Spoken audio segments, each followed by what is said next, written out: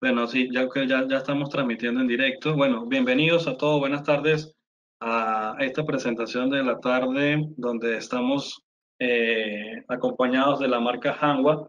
Sí, estamos haciendo un webinar en conjunto de las nuevas soluciones de inteligencia artificial con Hanwha. Mi nombre es Saúl Padilla, soy BDM de la parte de seguridad en Croton. Con nosotros está Manuel Carlos, el Country Manager de la marca Hanwha para Perú y Bolivia. Y bueno, la idea del día de hoy es compartir con ustedes información de las nuevas tecnologías que tiene la marca, presentar un poco de Croton y bueno, estaremos sorteando ya y al final hay unos premios sorpresa que estaremos compartiendo al final de la presentación, ¿ya? Bueno, vamos a dar inicio, más bien disculpen las demoras del caso en el tiempo. Vamos a dar inicio presentando algo de Croton. Como muchos conocen, bueno, Croton es un mayorista, este, del cual ya comparte algún tiempo, aproximadamente 25 años en el mercado. Actualmente trabajamos toda la parte de soluciones de seguridad electrónica. Tenemos en el sector de telecomunicaciones, ¿no? Somos un equipo que compone actualmente más de 100 colaboradores, 25 años de experiencia aproximadamente, más de 23. Manejamos dos almacenes aquí en Lima, uno en San Luis y otro en Ate. Y bueno, poseemos la capacidad de manejar una distribución a nivel nacional.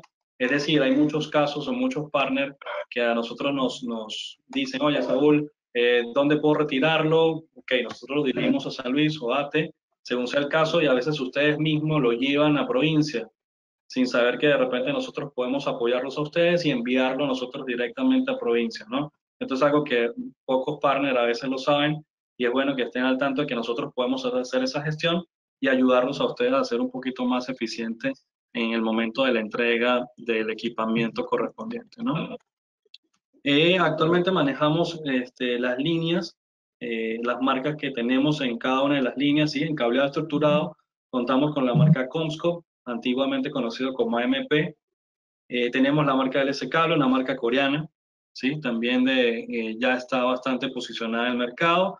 Y tenemos la marca Dixon, que es una marca propietaria que manejamos también siempre stock en nuestros almacenes, ¿no? En la parte inalámbrico contamos con marcas como Cambium Network, TP-Link, MikroTik y Ubiquiti.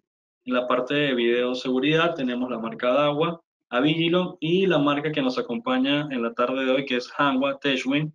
Y ya nos está acompañando aquí el Country Manager Manuel Carlos, que en unos minutos le va a dar el paso para que pueda presentarse y presentar todas las novedades que tenemos a través de esta marca, ¿no? En red de enlaces contamos con Cambium, Ubiquiti y TP-Link.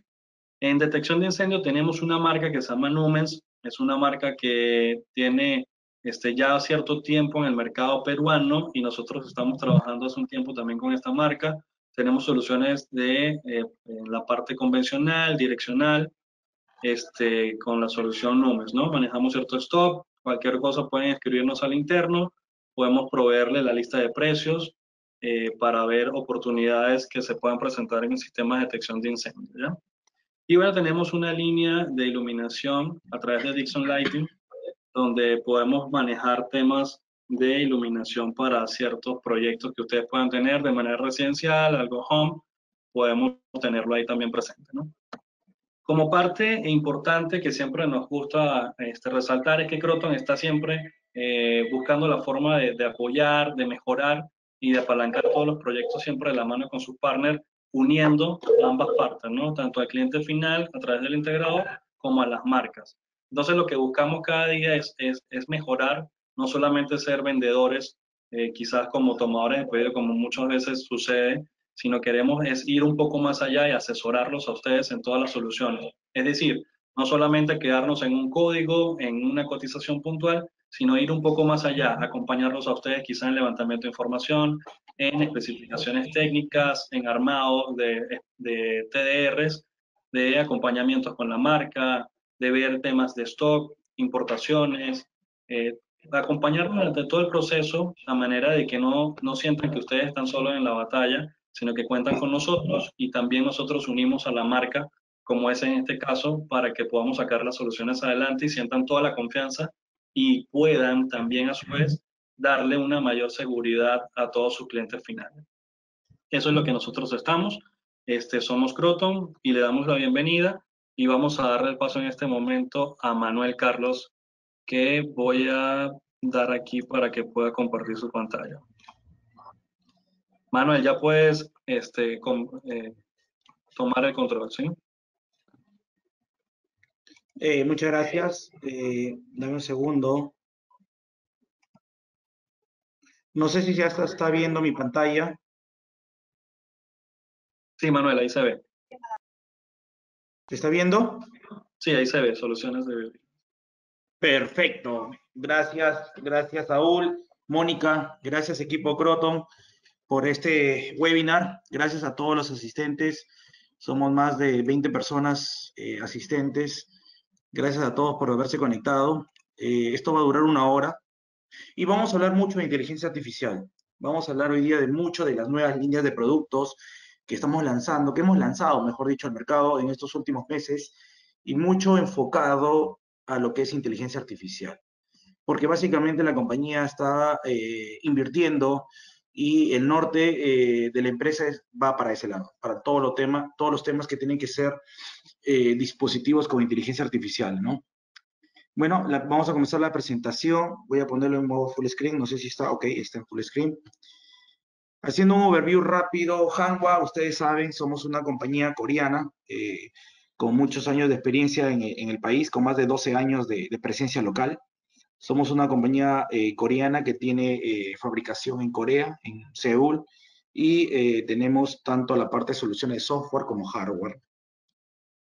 Importante siempre saber cuál es la diferencia entre Hanwha y Wisenet. Mucha gente lo confunde porque cuando éramos Samsung los productos se llamaban Wisenet, entonces se confunden mucho, pero Wisenet es la línea de productos y Hanwha es la marca.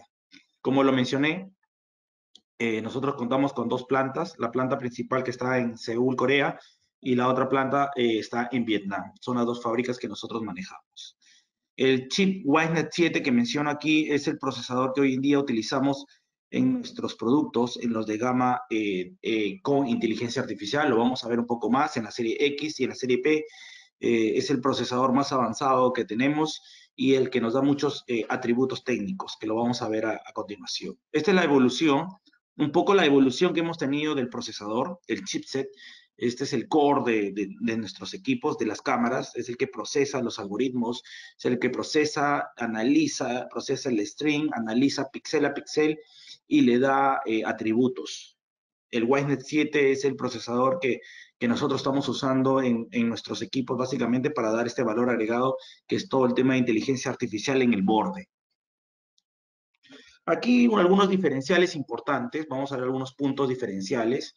El primer punto es alto nivel de integración. Como ustedes saben, nosotros somos de arquitectura abierta. Nuestros productos manejan el protocolo SUNAPI, que es nuestro protocolo universal, que cualquier BMS que integre SUNAPI va a poder integrar cualquier dispositivo nuestro. Hoy en día en el mercado casi todos los BMS integran nuestros productos de manera nativa, con integración nativa, directo con el equipo. También podemos hacer integraciones a través de ONBIF, porque nuestros equipos son ONBIF, perfil S, perfil G, pero la integración que están haciendo la gran mayoría de BMS, y lo vamos a mencionar más adelante en otros slides, estos BMS nos integran de forma nativa. También podemos integrar dispositivos a través de HTTP o a través de RTCP. Son algunos protocolos que también pueden integrar nuestros equipos, ¿no? Sin ningún problema. Segundo punto importante, diferencial, es el tema de las cámaras. Nosotros hoy en día nos estamos diferenciando mucho por equipos multisensor. Estas cámaras que tienen múltiples lentes integradas en un mismo equipo, con una misma IP, con una misma punto de conexión, y tiene una relación costo-beneficio totalmente diferenciador en el mercado. Analíticas sin costo, tenemos en todas las líneas de productos, contamos con analíticas. Todas nuestras cámaras tienen analíticas, desde la serie básica, que es la serie L, la serie Q, la serie X, P y T.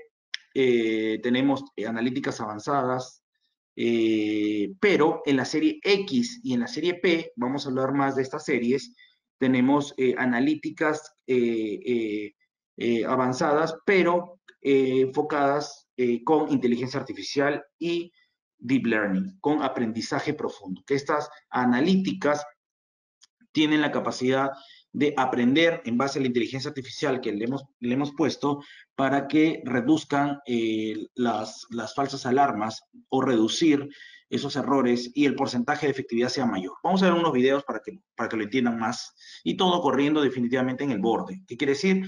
Corriendo en el edge de la cámara, en la misma cámara, donde tenemos este procesador Wisenet 7. Tasa de fallos menor al 1%, ese es el MTBF que hoy en día tenemos certificado. Nosotros tenemos certificados el MTBF por cada cámara. Si ustedes necesitan algún certificado de estos, se los podemos dar, no hay problema. Integraciones también, inclusive hasta con POS. Otros puntos importantes que nosotros podemos recalcar aquí es el tema de que somos una compañía centrada en el cliente, con operación local, con una estructura local para soportar tanto la preventa como la postventa de forma local, solidez y respaldo, soluciones para todos los diferentes mercados verticales que hay. Tenemos productos que van desde el retail hasta la minería, fabricación propia, lo dije, fabricamos en Corea, especificación técnica en la página web de Hanwha Security.com pueden bajar los R&D de los productos, donde están los Words con las especificaciones para que puedan trabajarlo, o también nosotros podemos apoyar muchísimo con el tema de las especificaciones técnicas de los productos para sus proyectos. Nosotros tenemos toda esa información para poder ayudarlos a ustedes. Tecnología, Wisenet 7, lo hablamos. Ciberseguridad, eso es importantísimo, proteger nuestros equipos. Cumplimos con varios tipos de certificaciones. Hoy en día tenemos muchos productos que están certificados por ULCAP. Vamos a hablar más de eso, qué ventaja nos da y qué tipo de estándares es. Innovación con productos de múltiples sensores. En la línea P vamos a encontrar cámaras muy innovadoras que nos van a permitir tener mayor cobertura con menos puntos de red, con menos puntos de acceso, mayor cobertura, porque son equipos que tienen múltiples lentes con inteligencia artificial y solamente una conexión IP. Es algo interesante y relación costo-beneficio, lo mencioné, es bastante ventajoso. Nuestra tecnología está evolucionando, ha ido evolucionando en el transcurrir de los años y hoy en día el procesador que nosotros estamos manejando es el 7. El 7 que nos trae muchas prestaciones en la serie X, en la serie P, nos trae ventajas como, por ejemplo, manejar algoritmos de compresión. Hoy en día estamos usando el Ystream 3, que es el algoritmo más avanzado de compresión que manejamos. Este algoritmo maneja justamente inteligencia artificial para hacer una compresión inteligente, un smart compression basado en IA. Y lo que va a hacer esto es que el códec, que es el H265, que usamos como estándar en nuestros productos, sea más eficiente y comprima hasta un 80% más el video. Vamos a ver aquí un video para que se den cuenta de lo que estoy hablando. Voy a poner play para que vean un poquito esto de aquí, el tema de la compresión inteligente basada en Ystream 3. Vamos a ver acá dos cámaras transmitiendo que están en una tasa de transferencia de 4.5 megabitios, pero en un lado está con el Ystream 3 activado y en el otro lado está desactivado, ambos con códec H265. Y podemos ver, de acuerdo al flujo del video, donde el video es el mismo en ambos escenarios, que al aplicarle el IA, la inteligencia artificial, al algoritmo, el códec se hace mucho más eficiente, reduciendo un porcentaje de transmisión bastante alto, ¿no? En un lado podemos ver que está oscilando alrededor de 4 megabitios por segundo de tasa de transferencia y en el otro lado puede estar inferior a 1 mega de tasa de transferencia. Entonces, estamos hablando que es bastante la optimización a la hora de activar el Ystream 3. Estamos hablando que podemos llegar hasta un 80% en reducción en ancho de banda, un 70% en lo que viene a ser almacenamiento en disco, y eso es un ahorro, ¿no? Un ahorro bastante considerable a la hora de almacenar el video en los storage, y no solamente ahí, sino en la parte de transmisión, porque cuando transmitimos mediante una VPN, a través de internet, a través de un radioenlace, etcétera, vamos a ocupar menos ancho de banda y vamos a poder transmitir mayor video. De la misma manera, a la hora de almacenar, vamos a ocupar menos recurso de hardware, de procesamiento, y también menos storage en lo que es discos duros. El SoC, procesador, este chipset, Wisenet 7, nos trae muchas ventajas, como por ejemplo tener ya resoluciones de 4K, 8 megapíxeles, hasta 8 megapíxeles. Podemos tener resoluciones de 4 megapíxeles, 2 megapíxeles, calidad de imagen mejorada. Vamos a ver unas ventajas como el WDR, el tema de la ciberseguridad y la certificación ULCAP, la 2900, que es la certificación que vamos a ver más adelante y explicar un poco de esto. El tema de soportar IA, inteligencia artificial, etcétera, ¿no? Muchas cosas nos pueden dar como ventaja el Wisenet 7 definitivamente. El Wisenet 7 nos puede traer valores agregados. Hoy en día, resoluciones que van desde 2 megapíxeles hasta 4K en nuestros equipos con inteligencia artificial. Podemos tener WDR de hasta 150 dB de contraste. Baja sensibilidad para ver en modo noche. Podemos ver en modo noche, inclusive a color, porque la sensibilidad es bastante baja con el tema de reducción de ruido de la imagen, el tema del contraluz, el tema de la distorsión del lente, el tema de la vibración con tecnología DIS, que es una estabilización electrónica de imagen, y finalmente la parte de lo que es ciberseguridad, que esto lo voy a hablar más adelante con un par de slides. Muchos puntos importantes. También tenemos como valor agregado dentro de Wisenet 7 las analíticas de audio. Y vamos a manejar varios tipos de analíticas de audio que lo vamos a ver ya en detalle cuando veamos la serie X o la serie P. Analíticas de audio como puede ser discriminar disparos, discriminar ruptura de vidrios, explosiones, gritos, choques. No solamente la cámara tiene que ver para lanzar un evento, sino puede escuchar, no necesariamente ver, y puede lanzar una alarma por audio, por analítica de audio, y esta alarma puede ser, de acuerdo al nivel de frecuencia, puede ser customizable a un tipo de evento, ¿no? Como puede ser una explosión, por ejemplo. Inteligencia artificial, que es el título del seminario. Inteligencia artificial. Vamos a hablar mucho de la inteligencia artificial y qué valor nos da. La inteligencia artificial tiene muchas ventajas, muchas características clave, y esto hoy en día, señores, lo podemos tener en la serie X y en la serie P. Antes solamente en la serie P. Hoy en día la serie X ya tenemos varios modelos con inteligencia artificial, con cámaras de 2 y de 8 megapíxeles, al igual que en la serie P, cámaras de 2 y de 8 megapíxeles. En ambas series tenemos resoluciones que van desde 2 a 8 o 4K, que es lo mismo que 8 megapíxeles, al igual que en la serie X. La diferencia entre uno y otro lo vamos a ver como características, en muchos casos algunas normativas con respecto al material, cómo está construida la cámara, o porque en la serie P tenemos equipos que son múltiples sensores, ¿no? Características claves. Uno, reducción de falsas alarmas basadas en la tecnología Deep Learning. Lo hablamos al comienzo y vamos a ver un slide que definitivamente manejar el tema de la inteligencia artificial va a hacer que la analítica de video sea más eficiente, con menos tasa de fallos. Atributos para la búsqueda forénsica. Esto es un valor muy bueno. Las cámaras con inteligencia artificial van a tener la capacidad de capturar el comportamiento de las imágenes, de los objetos, y toda esa metadata, esa big data, la voy a poder gestionar en mi BMS y voy a poder darle atributos de búsqueda forénsica para tener mejores herramientas a la hora de analizar un evento forénsico en playback.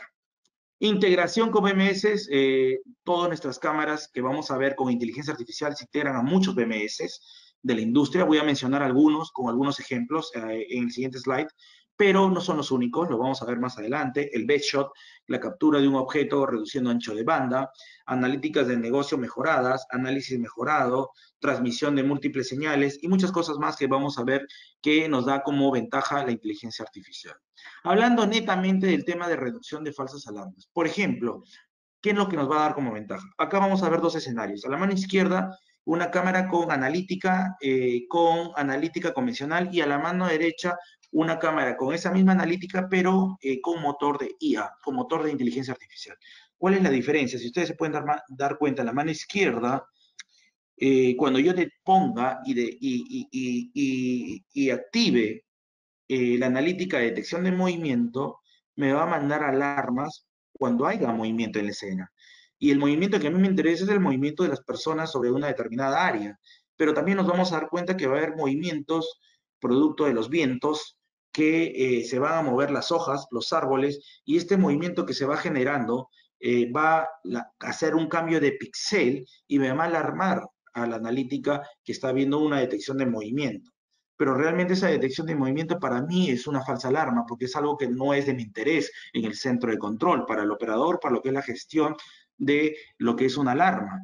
Mientras que en la mano derecha vamos a ver la misma clasificación, una analítica de detección de movimiento, pero con IA, con inteligencia artificial. Entonces, aquí el deep learning, el aprendizaje profundo basado en IA, este aprendizaje profundo nos va a decir que esos movimientos frecuentes, constantes sobre una determinada área que generan los árboles, los arbustos y demás, son movimientos que no son alarmas reales, son movimientos constantes que se dan en esos determinados píxeles en determinados tiempos. Entonces el sistema aprende y lo determina que eso no es una alarma, que solamente va a empezar a dar alarmas sobre aquellas personas que están en determinada área que sí son de mi interés. Entonces va a discriminar esos movimientos aleatorios que se van a generar en los arbustos y en las plantas para no generarme esa falsa alarma y solamente lo que es de mi interés.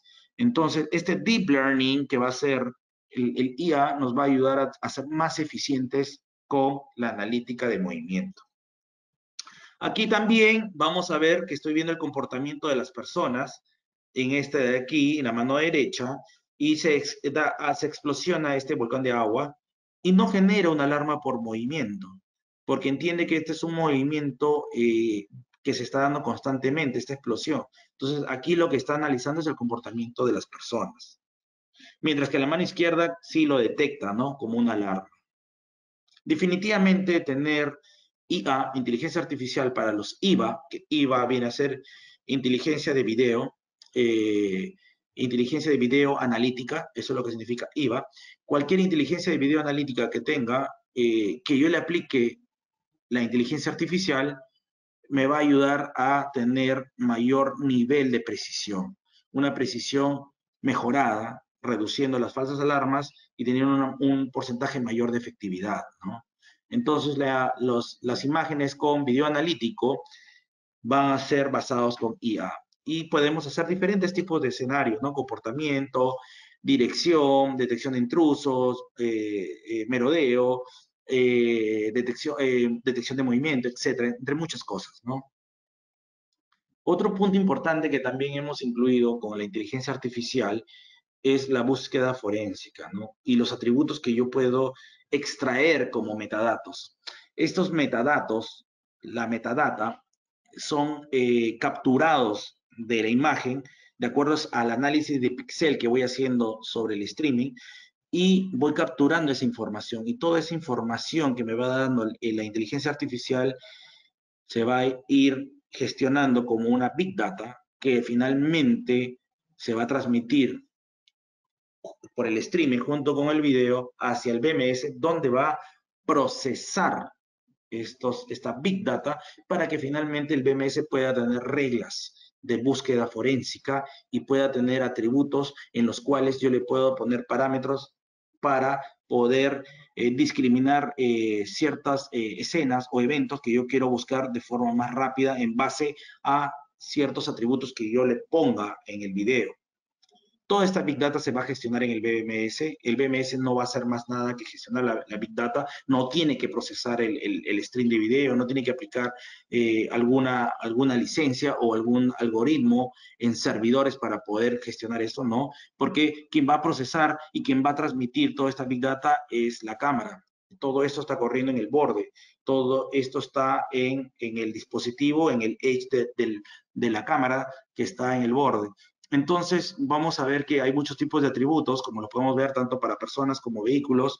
Podemos diferenciar si es un hombre o una mujer, las personas que voy capturando. Puedo también dar un rango de edad, de género, si es un adulto, si es un joven, si es un senior, si es un hombre o una mujer, si tiene una ropa superior de un determinado color, una ropa inferior de otro determinado color, dos tipos de colores, tanto en la parte superior como en la parte inferior, si esa persona lleva un sombrero, si lleva un bolso, si lleva lentes, si el auto es un auto, un sedán, una van, un truck, una SUV, si es un camión, si es una motocicleta o si es una bicicleta, el color del vehículo, etcétera. Son muchos atributos que voy a capturar y estos atributos que yo capturo de los objetos o de las personas se van a generar como una especie de metadata, una big data, que yo finalmente voy a enviar hacia mi BMS para poder generar atributos de búsqueda forénsica.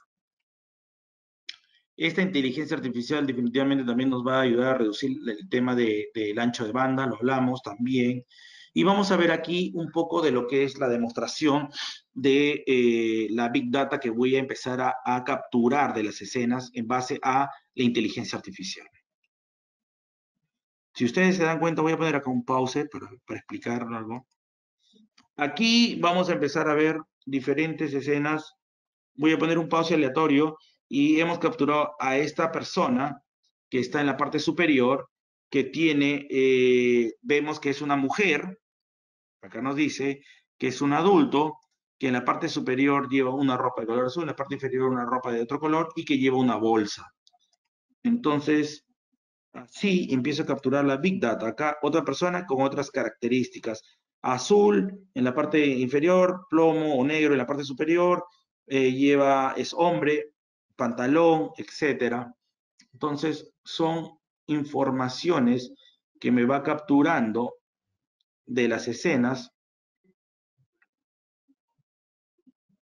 de la imagen, y todos estos atributos que yo voy capturando como metadata, lo voy a empezar a analizar en el BMS.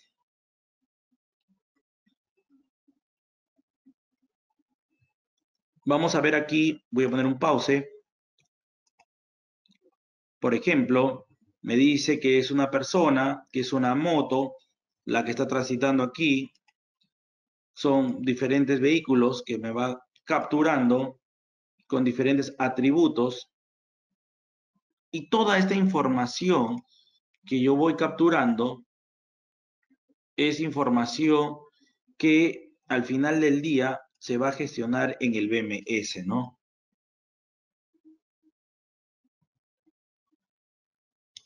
Vamos a ver el siguiente slide. ¿Cómo es la integración? Podemos gestionarlo con diferentes BMS, hablamos de BMS. Acá nosotros usamos Wave, que es nuestra plataforma de integración de video, pero también podemos integrar con otros BMS, porque todas nuestras cámaras de inteligencia artificial son de arquitectura abierta y se integran a varios BMS como puede ser Genetec, Milestone y otros más que existen en el mercado. No son los únicos. Hemos probado ya otros BMS en el mercado que ya tienen totalmente integrado nuestros equipos de forma nativa con la gestión de la metadata. Entonces, esta información de la inteligencia artificial se va a enviar hacia el BMS para que el BMS pueda rápidamente generar un atributo de búsqueda forénsica. ¿Cómo funciona esto? Vamos a ver aquí. Primer video, esto es con un software de Milestone, se llama Expositor, es un software aleatorio. Y lo mismo voy a poder hacerlo en los tres software, porque la funcionalidad es la misma. Pero acá vamos a ver el ejemplo en los tres softwares. Por ejemplo, en este software, yo estoy poniendo una cámara de la serie X o de la serie P de 2 o de 8 megapíxeles de lo que ha capturado en todas mis cámaras y yo le voy a poner un atributo y le voy a decir que empiece a buscar autos aleatorios. No le estoy poniendo si es camión o auto, sino simplemente autos y le voy a poner un tipo de color. Le vamos a poner aquí el color de búsqueda de auto negro. Entonces, aquí va a empezar a buscar en todas mis cámaras donde haya encontrado forensicamente un auto de color negro. Entonces me sale ahí todos los videos de autos que hayan pasado, que hayan sido negros. Voy a poner amarillo, autos amarillos, y me van a salir todos los videos de todas las escenas de todas las cámaras que hayan autos amarillos. Puedo poner varios patrones, puse ese patrón aleatorio. Por ejemplo, aquí en este otro video, en Wave, que es lo mismo, en vez de poner autos, voy a ponerle otro patrón, otro tributo de búsqueda. Voy a poner aquí mujer, female, que es mujer, y voy a poner blue.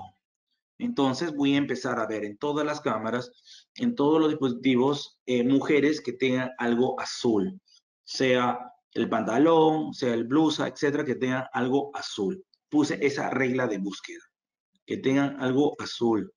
Ahora puedo cambiar los atributos de búsqueda forénsica, las puedo cambiar. Ahora he puesto female red, mujeres que tengan algo rojo. Y hago doble clic y automáticamente me voy al segmento donde está ese video con algo rojo. En el tiempo, ¿no? Puede ser cualquier momento, cualquier hora, en cualquier cámara y lo voy a buscar. Porque estoy haciendo una búsqueda forénsica con atributos, gestionando la metadata que me envió todas las cámaras con inteligencia artificial que están instaladas en diferentes áreas y que están capturando no solamente el video, sino que analiza el píxel y genera una metadata en base al análisis que hace, ¿no? Manuel, disculpa, ¿me escuchas? ¿Te escucho? Sí, mira, una consulta, ¿no? Y también a toda la audiencia, cualquier cosa pueden escribir al chat, alguna consulta que tengan. Y se me ocurre preguntarte algo, Manuel. En el caso de estas cámaras, por ejemplo, imagínate que yo tenga esto instalado en Seguridad Ciudadana y tengo un conjunto de 100 cámaras. ¿Esta búsqueda se ejecuta en todas las cámaras al mismo tiempo o en una cámara en particular? Todas las cámaras al mismo tiempo. En Acá en la todas. mano derecha, en este primer ejemplo, busqué en todas las cámaras. Acá había, en este proyecto había cerca de 100 cámaras y en todas las cámaras empezó a buscar en base a los atributos que yo le puse. Yo puedo Perfecto. seleccionar un grupo de cámaras o que busque en todas las cámaras o en ciertas cámaras. Eso va a depender de la regla que le ponga el operador y las condiciones de los atributos que le ponga el operador. Perfecto. Ya, está buenísimo. Entonces Gracias, aquí Manuel. voy a cambiar y he puesto mail color red y me va a buscar en todas las cámaras hombres que tengan algo rojo. Cambié el atributo de búsqueda forénsica. Y puedo seguir cambiando y poniéndole diferentes reglas. Vamos a ver este video porque este es muy largo. Voy a poner pausa a este otro. Aquí en todas las cámaras voy a empezar a indicarle que me busque autos con ciertas características. Entonces le voy a poner color, tipo de auto, le puedo poner track, motocicleta, van, etcétera. Y con ciertas características. Ahí le estoy haciendo clic en búsqueda avanzada a todo tipo de auto con color negro. Entonces, en todas las cámaras me empieza a buscar con esos patrones. Ahora con color rojo. Entonces me empieza a buscar con color rojo. En todas las cámaras con color rojo. Todos los autos con color rojo, como pueden ver, todos los autos que pasaron con color rojo. ¿Por qué le puse auto? Pude haber puesto moto, camión, truck, puedo haber sincronizado.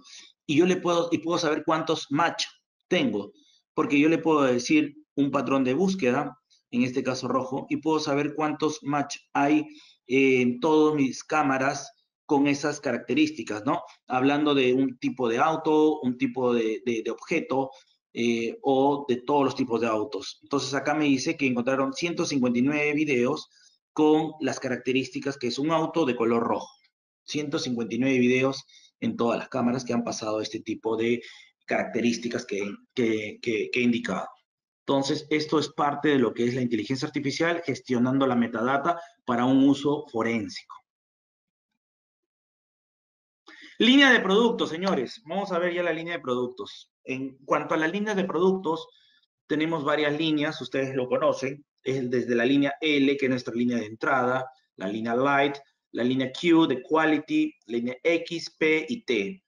Ahora vamos a centrarnos mucho en la línea X y P, que son estas líneas con inteligencia artificial que manejamos el procesador Wisenet 7, con todo lo que vamos a ver ahora y hemos estado explicando.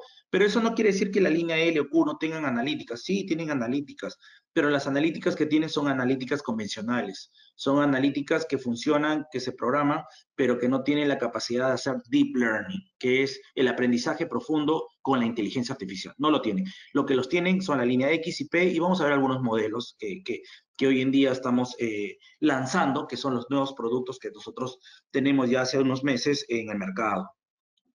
En la línea X vamos a encontrar cámaras de diferentes resoluciones con diferentes características, H265. Tenemos mucho tipo de analíticas, acá lo podemos ver, diferentes tipos de analíticas como cruce de línea, detección de intrusos, entrada de área, salida de área, zonas prohibidas, Puedo delimitar áreas prohibidas, si es que alguien entra, si es que alguien sale, si alguien entra que es una intrusión o si alguien sale es un escape, merodeo, objeto aparecido, que es un objeto que alguien abandona, por ejemplo, en un banco si alguien deja una maleta es un objeto aparecido, un objeto desaparecido si alguien lo sustrae, detección de rostros, detección de desenfoque, detección de niebla, sabotaje, detección de movimiento, analíticas de negocio, conteo de personas, podemos hacer conteo de personas y también podemos hacer aglomeración, mapa de calor y también las partes de lo que es las analíticas de audio, varias analíticas de audio. Entonces, estas analíticas de audio son en base a si es que el micrófono está integrado o si es un micrófono independiente, ¿no? Que es externo. También es importante la ubicación para tener el mejor nivel de precisión del audio, ¿no? Son varias analíticas, cada analítica se configura con un patrón, con una característica, pero estas analíticas de la nueva serie X con IA nos va a ayudar a que sean más eficientes. ¿Qué tipo de cámaras ya tenemos con IA? Son varios los modelos que hoy en día incluimos, soportando integración con inteligencia artificial, evolucionando a inteligencia artificial y la capacidad de hacer deep learning, que la cámara vaya aprendiendo la escena, vaya aprendiendo el comportamiento y vaya optimizando el tema de falsas alarmas, que vaya aprendiendo y que vaya mejorando en el tema de ser más eficiente a la hora de poner la analítica.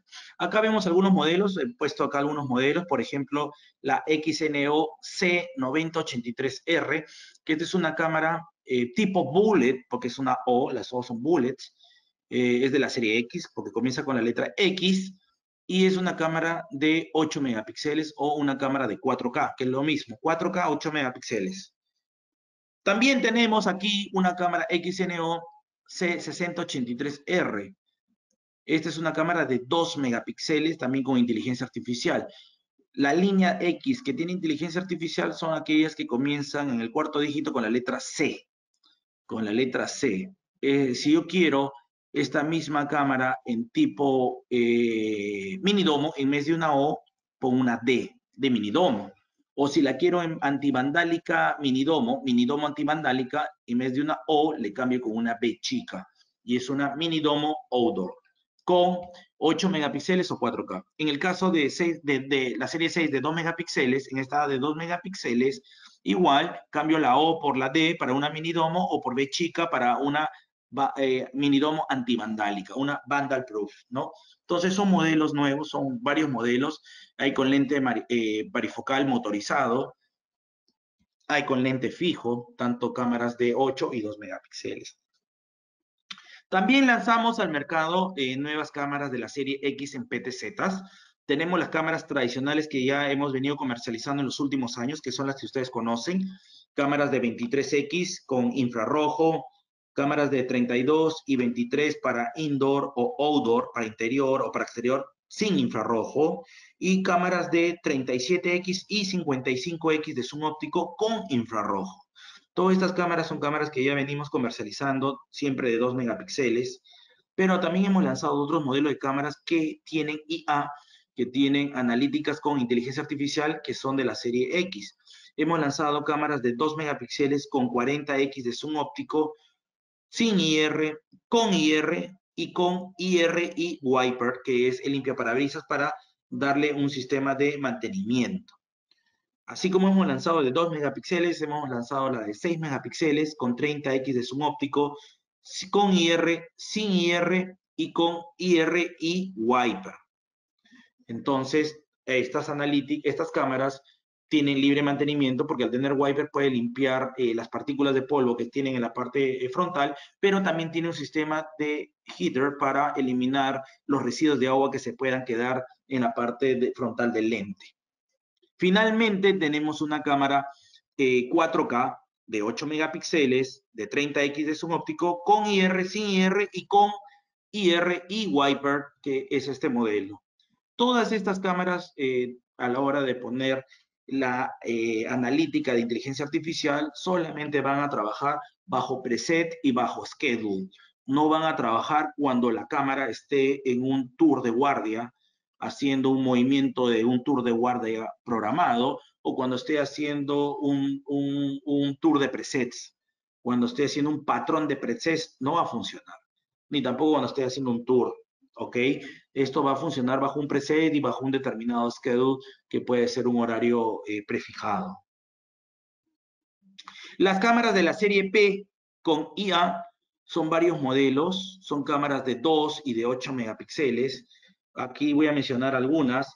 La PNOA 9081R, que es una cámara de 8 megapíxeles, o 4K, que es lo mismo, 8 megapíxeles 4K. Esta es una cámara tipo bullet, como esta de aquí, que estoy acá con el puntero láser mencionando, mostrando, señalando. Esta cámara de aquí es una tipo bullet, que es la PNOA 9081R, con lente varifocal de 4K. O si quiero esta misma cámara, pero no en 4K, sino en 2 megapíxeles, sería la PNOA 6081R, que sería físicamente igual, solamente que una es de 8 megapíxeles y la otra de 2 megapíxeles. Si yo lo quiero en tipo mini domo, en vez de una O, la cambio por una D, de dado, de mini domo, y sería como este modelo de aquí, y sería, podría ser una de 8 o una de 2 megapíxeles, pero con inteligencia artificial, porque estamos con la letra A. Acuérdense, en la P, cuando tienen la letra A, son cámaras con inteligencia artificial, y en la X tiene la letra C. Si quiero minidomo, en ambos casos pongo una D o una B chica si quiero una tipo antivandálica. Si quiero con lente fijo, también hay algunos modelos con lente fijo. Estas cámaras son cámaras que tienen infrarrojo, la R, etcétera, y pueden tener los analíticos que habíamos mencionado, tanto de audio como de video, audio y video, y podemos tener aquí lo que es atributos forensicos, la metadata, analíticas de especiales, best shot, etcétera, etcétera. Son varios tipos de analíticas que podemos tener en estos equipos con inteligencia artificial. Vamos a ver aquí un video y vamos a mencionar algunos puntos importantes. Vamos a ver este video de cómo funciona esta serie P con inteligencia artificial.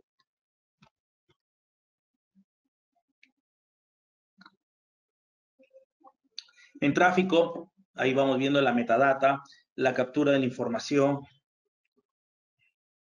Aquí también igual, voy a poner un pause, que una persona ha capturado el rostro, es una mujer, es un adulto, tiene en la parte superior una ropa roja, en la parte inferior una ropa negra.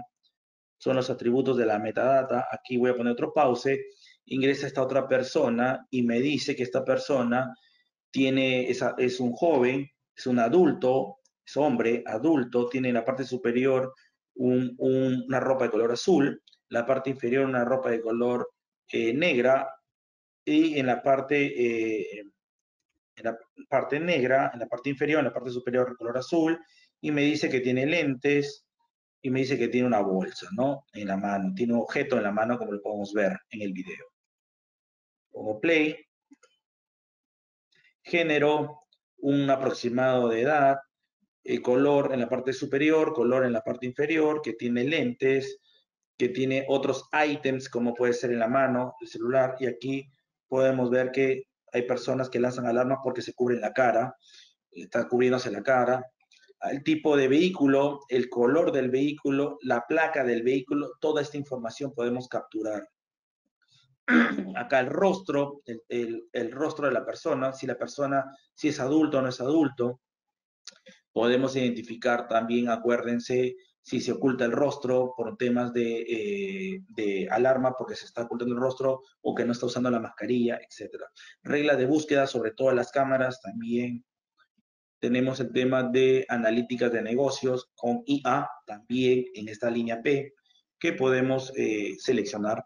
Reducción de ruido en base a las falsas alarmas. Y todo esto se integra y se maneja en el software, ¿no? Toda esta información de IA se va a integrar en el software donde yo lo voy a gestionar, ¿no? Toda esta metadata va a ser gestionada desde nuestro BMS. Vamos a tener la capacidad de hacer auto-tracking con inteligencia artificial. También estas cámaras manejan fuente de voltaje externa, 12 voltios, no solamente el tema de PoE, porque todas son PoE por estándar, sino tienen fuente de voltaje externa también como valor agregado.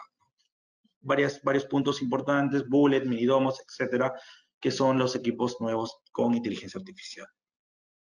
También tenemos cámaras 8K, que son cámaras de 33 megapíxeles o 4 veces 4K. Son cámaras de muy alta resolución, de ultra alta definición, y son cámaras que también manejamos todo el tema de la inteligencia artificial, ¿no? Se pueden poner muchos atributos y podemos llegar hasta 43 megapíxeles en estos equipos. Tenemos hasta 15 FPS, 15 imágenes por segundo, y con resoluciones de 4 veces 4K. Otros puntos importantes de nuevos dispositivos es la gestión, por ejemplo, de parqueos con cámaras inteligentes. Este es un modelo nuevo que lo vamos a mencionar. Yo puedo gestionar los parqueos, gestionar los diferentes tipos de estacionamientos con cámaras con inteligencia artificial que me van a analizar el flujo del vehículo. Y aquí lo que yo voy a estar gestionando es el área común, el área del pasillo, no netamente el parqueo como tal, porque pueden haber escenarios donde yo pueda tener un auto, una SUV o un truck grande y al costado un auto muy pequeño, tipo un Mini Cooper, que no necesariamente tenga ángulo de visión para la cámara, donde pueda ver el camión y el carro pequeño, generándome un punto ciego. Lo que pasa que aquí lo que va a estar analizando la cámara es el pasillo y el flujo de los autos que se van a ir entrando y saliendo sobre el parking, y sobre eso me va a tener una gestión de parqueo de cómo está la ocupancia, cómo está la cantidad de espacios ocupados o libres. Definitivamente para tener una mejor administración hay que tener línea de vista, ¿no? Este equipo TNF 9010 puede llegar a gestionar hasta 16 parqueos, pero para gestionar 16 parqueos definitivamente hay que tener en consideración que tengo que tener línea de vista, que no debe haber vigas o columnas que me obstruyen a tener una correcta gestión. Entonces voy a poder gestionar hasta 16 estacionamientos, gracias a la analítica de inteligencia artificial. Entonces, nos va a permitir la detección de los estacionamientos basado en IA de hasta 16 autos. Me va a lanzar alarma definitivamente de cómo está la ocupancia y se va a integrar con la plataforma. La cámara es de 12 megapíxeles de resolución. Vamos a ver otro nuevo dispositivo que está aquí, que este es un intercomunicador. Esto es un nuevo equipo, que este es un intercomunicador que también acabamos de lanzar, que es el TID 600R. Este es un intercomunicador con video full duplex, que se puede tener muchas aplicaciones y muchas integraciones, no solamente con el tema de BMS, sino con el tema de equipos sobre voz, sobre IP o PBX, y tenemos varias formas de integrarlo. Vamos a ver este video para que vean cómo es que funciona. Voy a ponerle play. Este es un nuevo equipo que hemos lanzado y tiene muchos accesorios de montaje para poder instalarlo en diferentes áreas. Es un equipo indoor, outdoor. Se puede poner en interiores, exteriores, antivandálico, con certificación IP, con EMA 4X para ambientes exteriores. Diferentes tipos de montaje. Puede ser montado en cover, skin, en flush mount, tilt mount, múltiples opciones de montaje. Vamos a verlo aquí. Podemos instalarlo en paredes, en postes, en puertas, etcétera. Con los accesorios se pueden montar en diferentes tipos de ambiente. Puedo abrir la comunicación sin generar un touch, sin tocar el botón. Es touchless para abrir la intercomunicación con el centro de control, con el operador. Full duplex, una comunicación full duplex. Puedo apretar el botón o lo puedo hacer de forma no touch. Abro la comunicación two-way de 2 vías. Se puede integrar a una PBX, como estamos viendo en el video, con una plataforma de PBX a través del código ZIP. Manejamos el ZIP 2.0 de integración. También tiene una cámara de 2 megapíxeles con un lente de 1.6 milímetros gran angular, que nos da más de 100 grados de apertura angular, con infrarrojo a 5 metros, que me va a permitir ver hasta 5 metros a la persona. Normalmente la persona va a estar cerca al dispositivo porque voy a abrir una comunicación e interactuar en una comunicación. Es compatible con diferentes plataformas, es un dispositivo totalmente abierto, se puede integrar a diferentes plataformas como PBX o se puede integrar a plataformas de control de accesos o de BMS sin ningún problema. Aquí vamos a ver la compatibilidad en el siguiente slide que tenemos para integrar a otros sistemas. Sin ningún problema. Este equipo es un equipo que se puede hacer tanto interior como exterior por la certificación que tiene. Aquí lo vamos a ver. Voy a poner un pause. 2 megapíxeles, el tipo de lente que tiene en la parte superior, infrarrojo a 5 metros, lo mencionamos, IR 5 metros, un lente de 1.6 milímetros, gran angular, con visión de más de 100 grados, H265, maneja analíticas también, que puede generar alarmas en el centro de control, también tiene entradas y salidas, input y outputs, para conectar a otro dispositivo. Por ejemplo, yo le puedo activar una sirena, un megáfono, y si el operador ve que donde está instalado esto es una zona de riesgo, puede activar una sirena, un megáfono, un estroboscópico, lo que fuera, si estuviera en un poste inteligente en la vía pública, por decirlo así, se le puede activar cualquier dispositivo porque tiene una salida de relay y también tiene 2 entradas de contacto seco. Manejamos protocolo SIP, la versión SIP 2.0 para integración con otros dispositivos como PBX. Tiene certificación NEMA 4X, SPOE, también te alimenta con voltaje continuo, etc. Perdón, se cortó el video. Etcétera. Entonces, todo eso nos va a permitir que el sistema sea totalmente integrable y fiable.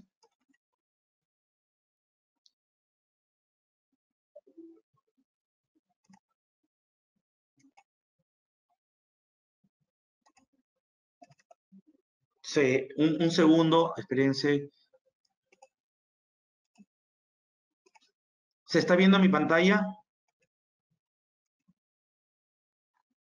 Se fue, ahorita se fue, Manuel. Algo pasó. ¿Se está viendo Ahí mi volvió. pantalla? Ahí sí. Perdonen, algo pasó, pero ya. Ya, perdonen, aquí. Entonces vamos al siguiente slide. Aquí vamos a ver en resumen lo que tiene este dispositivo. ¿Se ve, Saúl, mi pantalla? Sí, ahorita sí se ve. Muchas gracias. Este intercomunicador full duplex, este es el resumen de lo que vimos en el video. Y lo que nos va a permitir es que tiene la integración SIP.2.0, la integración 2.0 para integrar con sistemas telefónicos, voz over IP o PBX. Tiene plataforma abierta para integrar con otros dispositivos o con otros BMS. Manejamos OnBeef perfil S para integración con las plataformas de BMS. Tiene analíticas de manipulación, genera una alarma, línea virtual, detección de audio, etcétera. Puedo hacer llamadas contactless, sin contacto físico. Puedo hacer integraciones con control de acceso y conectividad de audio y video sin ningún problema, entre otras cosas, ¿no? Entonces, estas cosas son interesantes para saber cómo podemos integrar y gestionar este dispositivo. Vamos a entrar ya a la parte de LPR, y esto es algo interesante porque es parte de los productos nuevos y es parte de hacia dónde está el norte de la compañía. Hoy en día, el norte de la compañía está en que los dispositivos sean más inteligentes, que la gestión se haga en el borde, que todo esté en el edge, más que en el core. Cada vez liberar más el tema del data center, que los sistemas de BMS consuman menos recursos, que tengan menos cantidad de servidores, menos cantidad de GPU, menos cantidad de CPU, que mi data center sea más liviano y que toda la analítica esté corriendo en el borde, quiere decir en la cámara, que la cámara sea más inteligente, que la cámara tenga la capacidad de procesar más algoritmos. Y es por eso que hoy por hoy nuestras cámaras que manejan el Wisenet 7 son open source. ¿Qué significa open source, señores? Que nuestras cámaras tienen la capacidad de recibir plugins. Yo le puedo ir cargando plugin a mi cámara y le puedo dar cada día más y más inteligencia artificial, más y más atributos, más y más algoritmos de analíticos. No solamente lo que hemos visto, sino hoy en día tenemos una lista de más de 30 plugins ya desarrollados por otros vendors que son nuestros partners, en los cuales tenemos un joint venture, que se han dedicado a desarrollar plugins para cargarlos en nuestras cámaras y generar más inteligencia artificial. Al final del día, nuestros dispositivos y nuestras cámaras se vuelven tan inteligentes como los smartphones que ustedes tienen en sus bolsillos. Prácticamente tienen un aparato inteligente que ustedes le ponen aplicaciones y aplicaciones y aplicaciones para que puedan resolver diferentes actividades. Igual es en la cámara. La cámara, al ser open source, yo le voy a activar y le voy a cargar más aplicaciones, le voy a instalar más aplicaciones, así como le cargo un firmware, le voy a cargar aplicaciones, las voy a configurar y las voy a hacer que se ejecuten en la cámara y se procesen en la cámara. Hay muchos plugins que ya tenemos desarrollados con estos vendors. Tenemos varios ejemplos que puedo decir rápidamente. Ya hemos ejecutado acá en el país un par de proyectos en los cuales hemos puesto los plugins para el tema de EPPs y no para un tema de security, sino para un tema de safety. Porque muchos clientes hoy por hoy están queriendo soluciones de safety, no de security, para los que son zonas industriales, plantas industriales, agroindustria, etcétera. Hemos puesto también plugins desarrollados para el tema de detección de incendio con inteligencia artificial. Gracias al análisis de píxel que hacemos en la cámara, podemos hacer análisis de incendio y detección de incendio con estos plugins cargados en la cámara. Comportamiento humano. Hemos hecho mucho en comportamiento humano con estos vendors. Y hay muchos plugins desarrollados muy interesantes que han hecho que nuestras cámaras, al tener inteligencia artificial, cada día aprendan más y se le carguen más aplicaciones y más aplicaciones que puedan ayudar a desarrollar diferentes tipos de soluciones.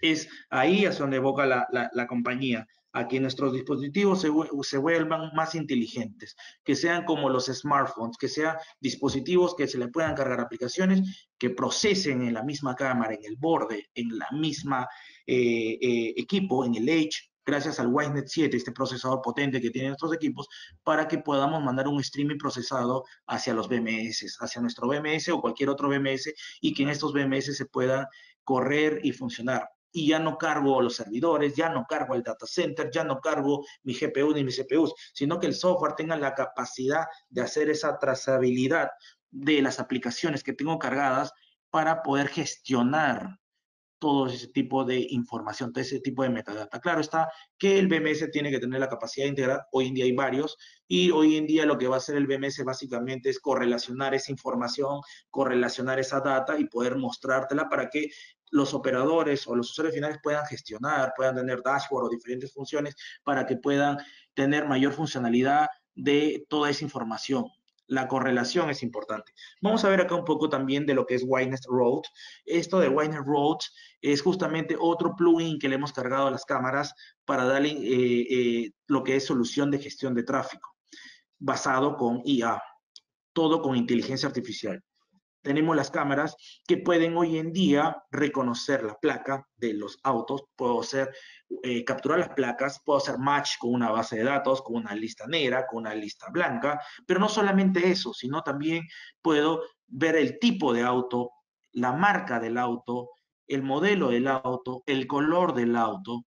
Puedo hacer búsquedas inteligentes en base a estos patrones con la metadata, con la placa, la matrícula, el color, el modelo, el país inclusive. Y es una integración profunda que lo puedo hacer, claro, con Wave y con otros BMS que ya lo tenemos. Tenemos ya hoy en día 3 modelos que hemos lanzado donde ya tenemos el plugin cargado, que son estos modelos que podemos ver acá en la parte inferior, que es la PNBA 9081 RLP, A de inteligencia artificial, acuérdense, en la serie P. Esta es una tipo vandálica, mini domo antivandálica. Tenemos esta otra que es la PNO A9081 RLP. Esta es una tipo bullet y esta es una tipo box. 3 modelos y podemos tener diferentes aplicaciones y velocidades. Hoy en día podemos llegar hasta 150 kilómetros por hora de detección de todos esos atributos, hablando de placa, color, modelo, tipo, etcétera, hasta una velocidad de 150 kilómetros por hora como máxima para capturar todos estos atributos de inteligencia artificial para gestión de tráfico. Pero no solamente queda ahí. Tenemos otros plugins que se pueden cargar a través de estos vendors, que podemos también generar lo que es comportamiento humano en el vehículo. También podemos gestionar velocidad y dar una velocidad promedio del vehículo. Claro está, esta es una velocidad promedio, tiene un margen de error, porque estamos haciendo a nivel de píxel con algoritmo, que no nos va a servir quizás para lo que es fotopapeleta, ¿no? Pero sí nos va a permitir, por ejemplo, dentro de una planta o dentro de una municipalidad, calcular una velocidad promedio y saber que está en alta velocidad y lanzar una alarma automática para que el centro de control sepa que hay un auto en excesiva velocidad pasando los 100 kilómetros por hora. Y a excesiva velocidad, que esté a 120 o 140, para el centro de control es lo mismo, ya pasó los 100 kilómetros por hora y eso es alta velocidad. Igual en una planta, la vez pasada en un cliente que hemos implementado esta solución, nos decía Manuel, acá dentro del almacén, dentro de este warehouse en el Callao, la velocidad promedio de los camiones no debe ser más de 40. Si pasa más de 40 y está a 50, 60, 70, 80, para mí ya está fuera de lo normal. Entonces ahí sí nos sirve, pero si quieres saber que está a 42.5 kilómetros por hora, ahí necesito un radar. Y eso es fotopapeleta. Pero para tener una velocidad promedio, para lanzar una alarma que está sobrepasando un mínimo, tranquilamente lo podemos hacer con estos plugins que tenemos en las cámaras con inteligencia artificial. Vamos a ver este video. Vamos a ver este video. Y en este video podemos ver cómo la cámara está analizando en esta autopista. Y voy a poner un pause al azar y vamos a ver que aquí está capturando la placa. Podemos ver aquí la placa. Aquí está la placa. La placa está aquí. ¿Me escuchas, Saúl? No sé. ¿Me estás escuchando? Perdóname. Sí, sí, sí, yo te escucho. Ah, gracias, porque salió un mensaje de error. Gracias. No, Aquí no, estamos viendo la todo bien. placa. Aquí le hemos puesto un pixeleado por temas de privacidad, pero acá está la placa. La placa la tenemos aquí. Esa es metadata. Esa metadata yo puedo buscar en el video entre todas mis cámaras poniendo la placa y ver el video en qué momento pasó ese auto o en qué momento pasó ese auto por diferentes puntos donde tenga estos arcos de plaqueo. No solamente eso, puedo comparar esta placa con una base de datos, con una lista negra, una lista blanca, una lista negra donde yo pueda tener autos requisitoriados. Puedo ver el tipo de auto, que es este es un sedán, el modelo, la marca, el color. Aquí también que es un truck, el modelo, la marca, el color. Y toda esta información la podemos tener como metadata y poder generar roles o atributos de búsqueda. Entonces aquí podemos, como el Wisenet Row ahí, puede a la inteligencia artificial estar capturando toda esta información, toda esta metadata que se va a estar gestionada con el BMS, ¿no? Aquí en lo que es gestión de tráfico con plugin podemos ver el comportamiento. Vamos a ver este video donde estamos viendo aquí el comportamiento de los vehículos, el flujo de los vehículos. Vamos viendo el video y vamos a ver cómo está el funcionamiento. Si ustedes se pueden dar cuenta, este es un plugin cargado en la cámara nuestra, puede ser en la serie X o en la serie P, con inteligencia artificial para la gestión de tráfico.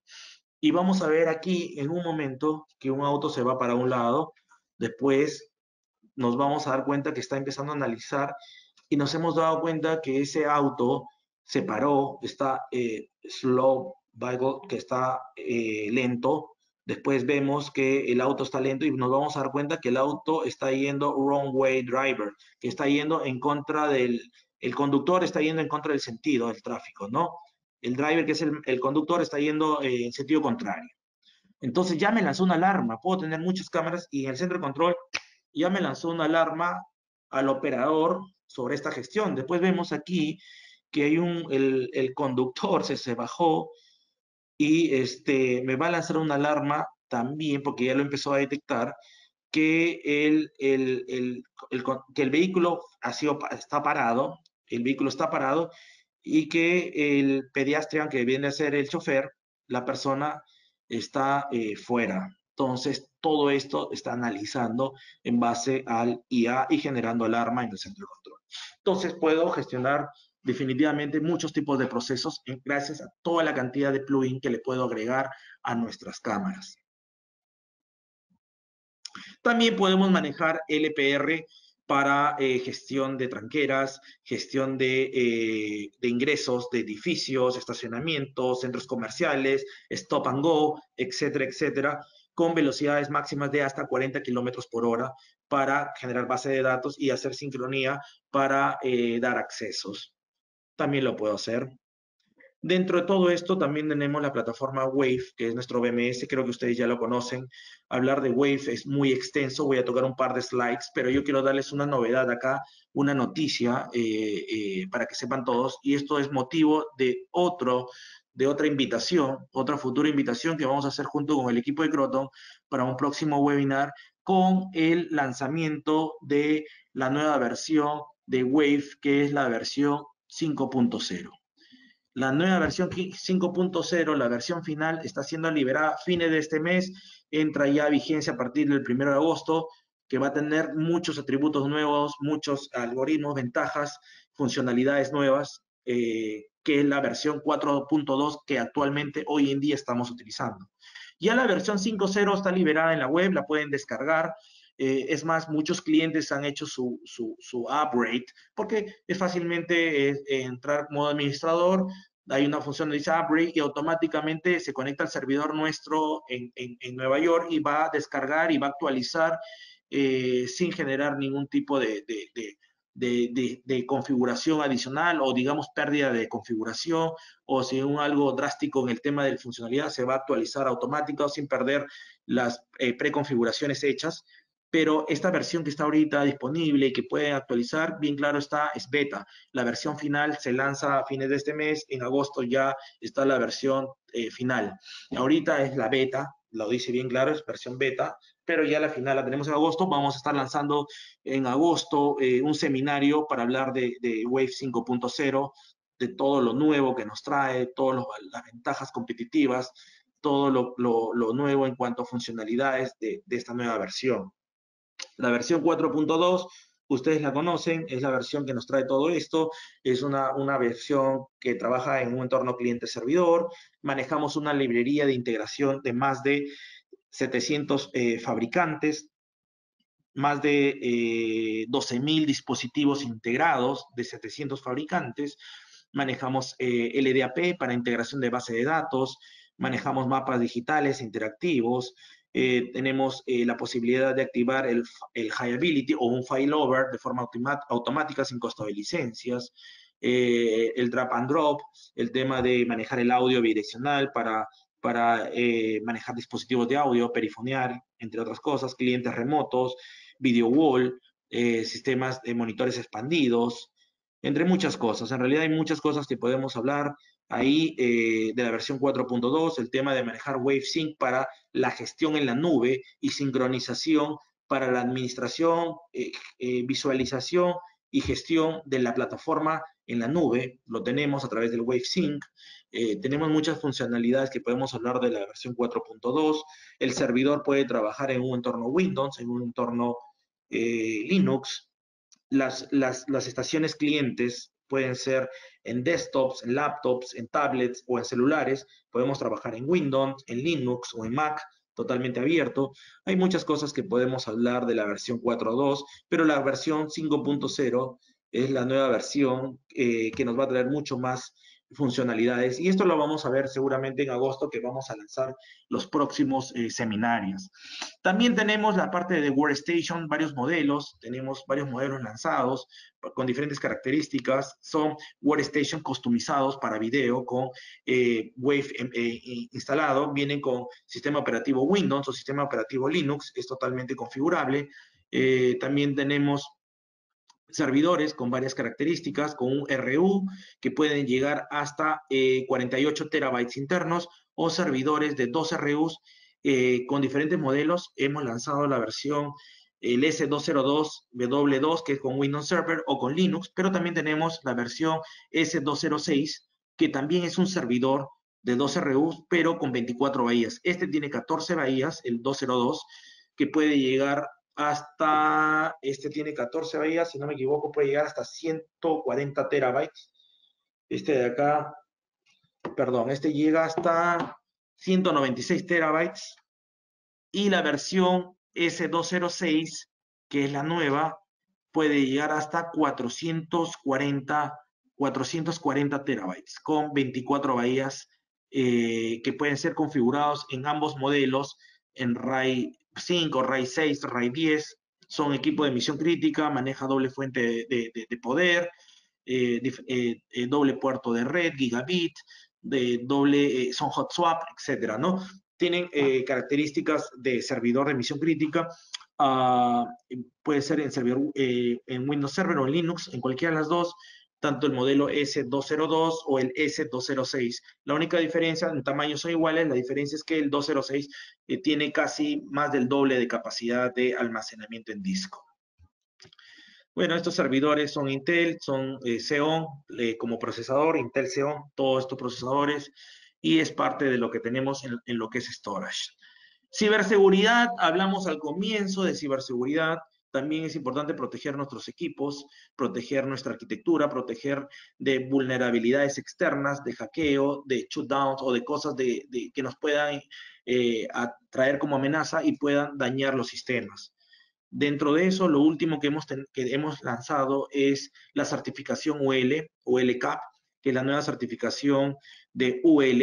Es una certificación justamente que es muy rigurosa para el tema de penetración, de hackeo. Los equipos son expuestos a un estrés máximo, los estresan para ver hasta qué nivel pueden soportar temas de vulnerabilidad, de hackeo, con pruebas de penetración. Esta certificación es la UL 2900. Pueden poner eso en el web browser, investigar más de todo el proceso de la certificación. Los tenemos en estos nuevos equipos de la serie X con Wisenet 7, seguridad mejorada. Tenemos este certificado de UL-CAP. También nuestros equipos manejan firmware encriptado. El firmware es seguro. Si alguien modifica un firmware y se lo quiere cargar a cualquiera de nuestros equipos para tratar de vulnerarlos o tratar de dañarlos o hacer un shutdown de ellos, no van a ser posibles porque el firmware es encriptado con AES. El video también, lo que es la protección de datos, el video es encriptado, el almacenamiento del video es encriptado con AES también de 256 bits. El backup del video también es encriptado, podemos encriptar esa parte. Otro punto importante también es que la autentificación de los usuarios, manejamos protocolo RCA para la autentificación de los usuarios, manejamos para la conexión de los dispositivos certificados como HTTPS, también manejamos hardware asegurado para que cualquier otro dispositivo externo se quiera conectar a nuestros hardwares, necesita un hardware asegurado o certificado que cumplan el GTAG o el UART y normalmente son dispositivos certificados por nosotros.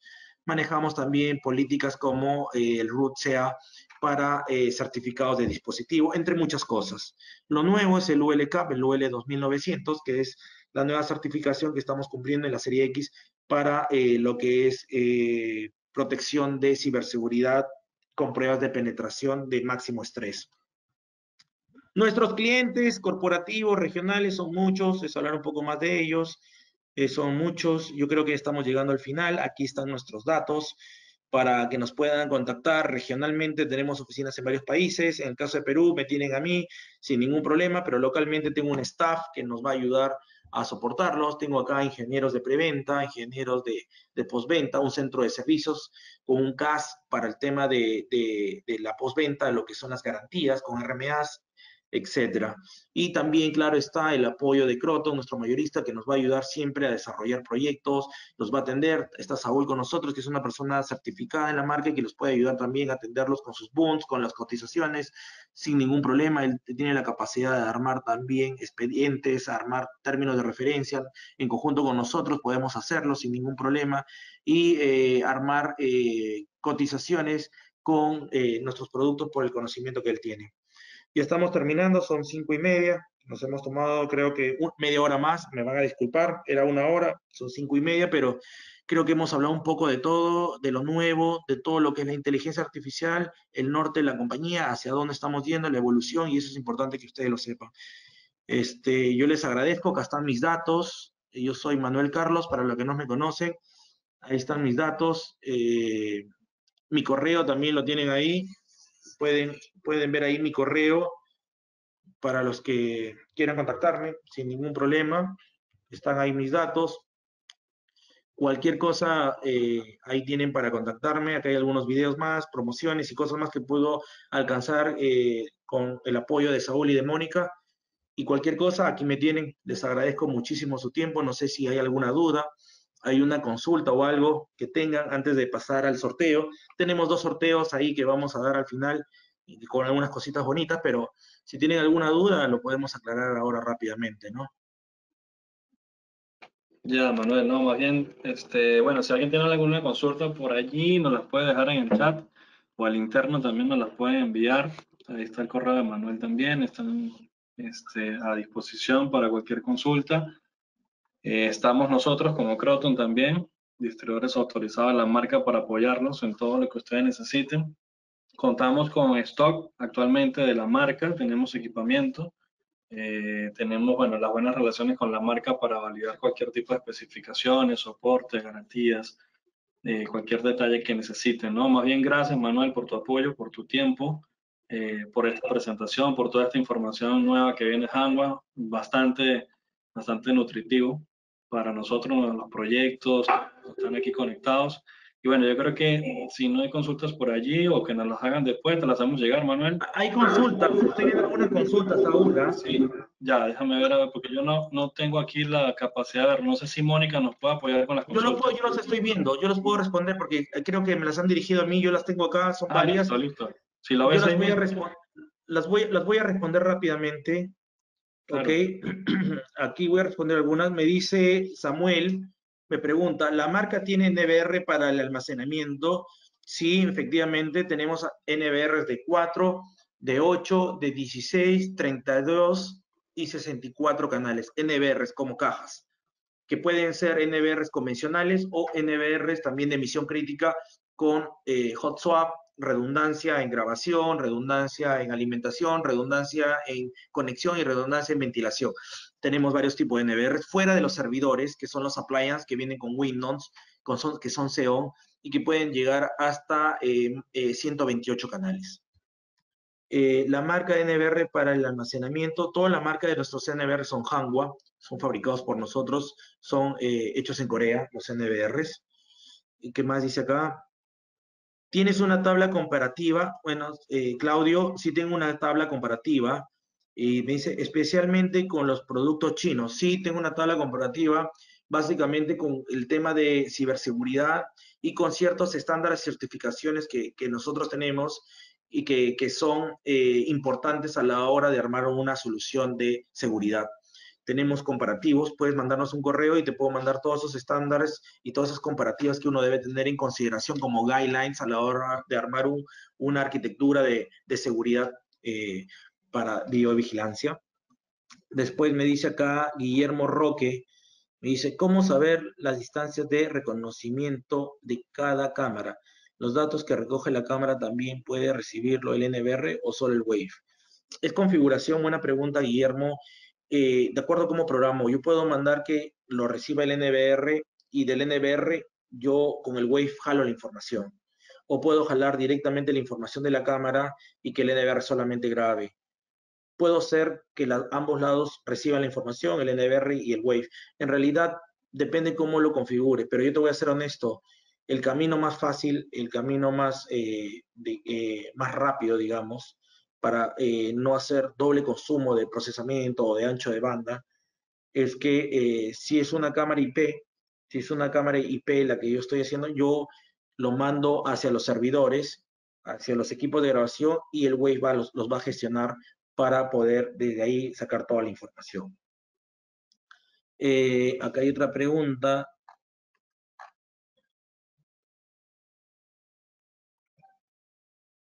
Los NVRs y todas las características que se han mostrado, si se paga licencia por su activación, todo lo que yo he mostrado está corriendo en el borde. Samuel, buena pregunta. Te comento, nosotros estamos haciendo que todos estos algoritmos que he mencionado funcionan en el mismo dispositivo. No hay que pagar una licencia, no hay que comprar un servidor en el centro de control para yo procesar el algoritmo y consumir GPU, CPU y cargar más mi centro de datos. No, porque todo esto lo corre el dispositivo. Es como tu celular. Es como tu celular. Todo está corriendo en el dispositivo. Tu celular es un celular que tiene un procesador y yo le voy cargando las aplicaciones. La cámara tiene cargadas las aplicaciones, no tienen costo de licencia, se procesan en la cámara y mando esa metadata, esa información, ese streaming hacia el BMS ya procesado. Entonces, el BMS, los servidores que pongan son para almacenar, no para procesar, porque el procesamiento de la inteligencia artificial lo hace la cámara. ¿Ok? Y la cámara, al ser de arquitectura abierta, hablando no de integración de video, sino de la arquitectura abierta en que es open source, o sea, fuente abierta, yo puedo cargarle más aplicaciones de otros vendors o de nosotros mismos, porque tenemos aplicaciones libres que lo podemos cargar para darle mayor funcionalidades, como lo hablé hace un momento, como funcionalidades, por ejemplo, para medir velocidad de vehículos, funcionalidades para ver comportamiento humano, funcionalidades para ver, por ejemplo, temas de safety con EPPs. Tenemos una aplicación que le cargamos y podemos ver si las personas a la hora de estar, y lo tenemos en un cliente, en una obra industrial, en la parte de planta, en la parte de operación, por temas de safety, no por temas de security, por temas de safety, todos los operadores o los trabajadores o los obreros en la área de almacén, en el área de planta o en el área de patio de maniobras, donde estén, tienen que usar casco siempre, no pueden tener el casco fuera o tienen que usar un chaleco. Entonces las cámaras están viendo que las personas a la hora que ingresan o a la hora que trabajan están con el casco y el chaleco puesto. Si no lo tienen puesto, me lanza una alarma porque no lo tienen puesto. Y eso es por temas de safety, no por temas de security, ¿correcto?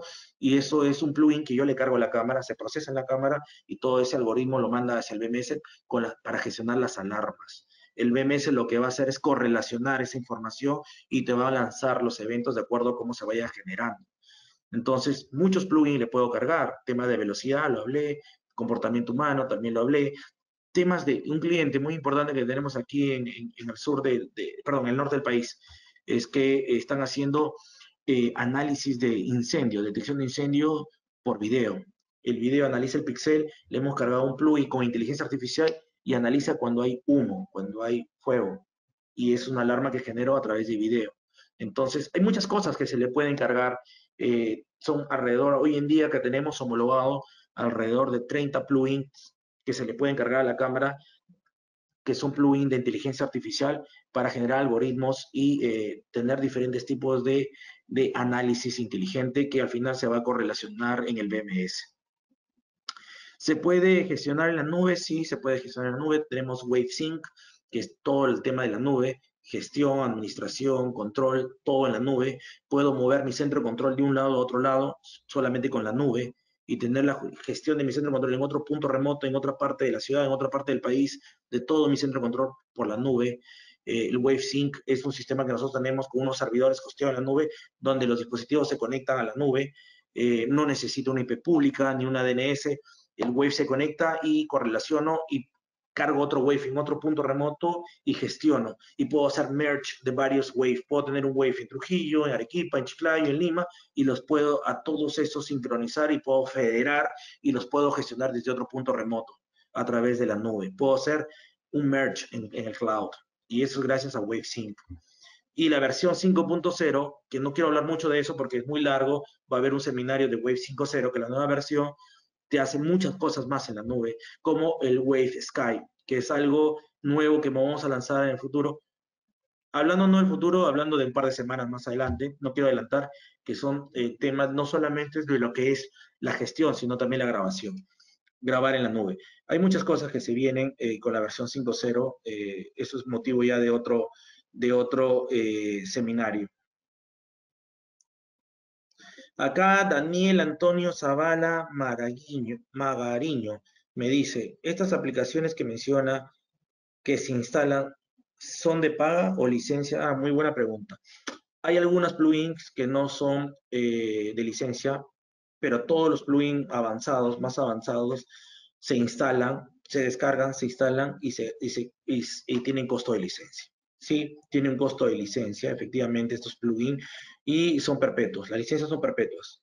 Son la licencia perpetua y se lo instalas en la cámara, lo configuras a través del web browser en la cámara y todo eso se correlaciona y se gestiona en el BMS, sea Wave, que es el nuestro, otros BMS como Genetec, Milestone, etc. ¿Tienen app para ver desde el celular? Sí, se llama Wave Mobile, no tiene costo, lo descargas, te vas a loguear con tu usuario y contraseña que te va a dar el administrador, el que gestiona el Wave, y te vas a poder conectar al sistema sin ningún problema de forma remota y vas a tener tus privilegios de acuerdo a lo que te dio el administrador. El administrador a la hora de crear tu usuario te va a dar un perfil, un nivel y te va a dar privilegios dependiendo si eres un usuario regular, un usuario de centro de control, operador, un administrador, un gerente, etcétera, esos privilegios te los va a dar el administrador para que tú puedas trabajar dentro de la aplicación móvil o dentro de la aplicación, una tablet, una laptop o lo que fuera, de acuerdo al nivel de usuario que seas y que te ha dado el administrador a la hora de crear tu usuario, ¿no? Guillermo Roque. ¿Cuántos ppm se necesita para tomar la metadata en humanos y vehículos? Alrededor de 70 ppm es lo que necesitamos, Guillermo Roque.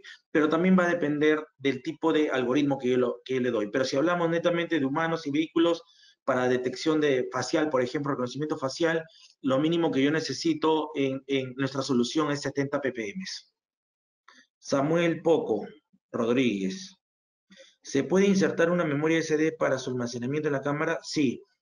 En la serie X y en la serie P se puede poner hasta 512 gigabytes. 512 gigabytes de almacenamiento en memorias SD. Puedo poner las memorias SD, insertarlo, no viene incluido en el box, en el producto, se compra aparte, y puedo ponérselas al equipo y puedo hacer un hard copy en el equipo de hasta una capacidad de 512 gigabytes en la serie X y en la serie P. Yo creo que esas son todas las preguntas. ¿Qué más dice acá? La garantía de los productos. Sí, la garantía de los productos son de 5 años bajo registro. La garantía regular son 3 años y la garantía bajo registro son 5 años. Si ustedes registran sus proyectos, nosotros damos 5 años de garantía. Si no, la garantía regular es de 3 años. Y si el proyecto está registrado y lo registramos, la garantía se va a 5 años sin costo adicional, sin costo alguno. Yo creo que ya no veo más consultas. Yo ya no veo más consultas. Creo que hemos hecho todo. Son casi ya las Sí, yo 6. creo que ya están todas, ¿no? Sí, ya están casi todas las consultas. Bueno, nuestra Sí. oficina está en San Isidro. Estamos aquí en San Isidro, en Basadre, en Jorge Basadre.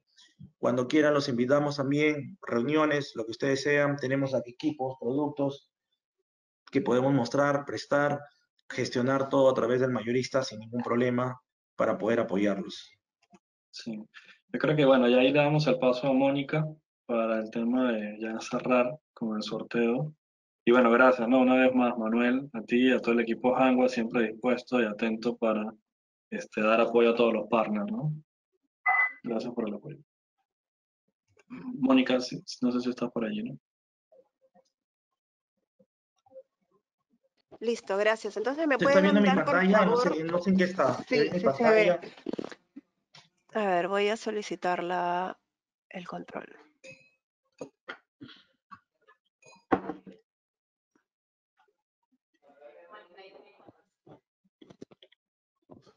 Un ratito.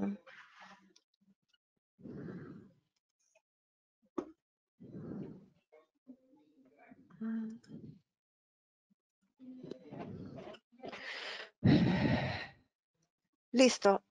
A ver. ¿Se puede ver mi pantalla? Yo la veo. Sorteo de 2 cupos para el curso de entrenamiento Hanwha. Ya, listo. Entonces vamos a hacer los sorteos. Este es un curso de pre-sales que está valorizado en $100. Entonces son 2 cupos. Vamos a hacer 2 sorteos. Ya voy a revisar la lista de asistentes. La dinámica va a ser de la siguiente forma. A ver, voy a chequear de que estén. Yo ya tengo acá ingresados a los que tenía conectados hasta hace unos 5 minutos. Voy a chequear, por favor, también pueden ir revisando si es que falta su nombre en la lista. A ver.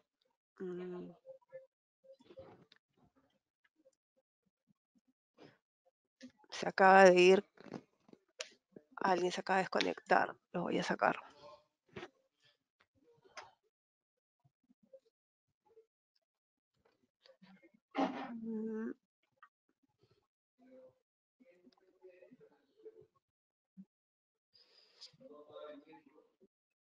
A ver, Andy Ruesta, Claudio Valdión, Daniela Bustamante, Galvani Valdivia, Guillermo Roque, Jaime Santa Cruz, Jorge Helguera, José Kevin Merino, Karim Denis Vilcahuamán, Luis Alemán, Luis Madrid, Nick Salas, Patricia Cruz, Ronnie Camargo, Salomón Mori, Samuel Poco Rodríguez, Wilfredo Rivera, William Yanak y Ivonne Leslie Leiva. Esos son todos los que tengo. Entonces, vamos a hacer una cosa. Vamos a proceder con el sorteo y esta plataforma por default me pone una segunda opción de ganador. Eso no lo vamos a considerar. Vamos a hacer un nuevo sorteo. ¿Ya? Entonces, la persona que gane en este primer sorteo, lo voy a sacar de la lista, digamos, para el siguiente sorteo. Entonces, para que tengan más opciones las otras personas. ¿Ya? Entonces, voy a mostrarles nuevamente la pantalla. Tienen que considerar que solamente van a participar las personas que respondan cuando yo mencione su nombre. Entonces, cuando yo mencione su nombre, por favor, presionan la manito. Presionan la manito para saber que están activos y el ganador, como les mencioné, ya no participa en el siguiente sorteo. También quería comentarles que nos pueden seguir en nuestra página de LinkedIn. Aquí pueden escanear el QR con el celular o acceder a través del link de LinkedIn. Se los voy a copiar en el chat para que puedan ingresar desde ahí. ¿Ya? Esta es la página para que estén al tanto. A ver, entonces procedemos. Vamos con el sorteo. Ya están los que están conectados. Vamos a comenzar. Estos son todos los que están registrados. En opciones voy a marcar un ganador. El suplente no vale, ¿eh? No lo vamos a considerar. Entonces vamos. Comenzamos. 5, 4, 3, 2, 1. Por favor, marcan la manito. El señor José Kevin Merino Herrera, por favor. Si puede levantar la manito para ver que esté atento. Solamente los que están atentos a este momento van a participar. Si no, hacemos nuevamente el sorteo. ¿Dónde está José Kevin? No, no está atento. No está atento. Entonces vamos a proceder con un nuevo sorteo. ¿No está José Kevin? Ahí lo veo. Sí está conectado, pero no está atento al webinar. Entonces, una de las condiciones es que esté atento. Okay. Ah, Entonces, como no levantó la mano. ya se puso mosca, ya, ahí está. Listo, entonces, primer ganador, vamos a... Es que hay algunos que te voy a decir que no saben ni cómo levantar la mano. Yo me incluyo ahí. No sé cómo levantar la mano acá.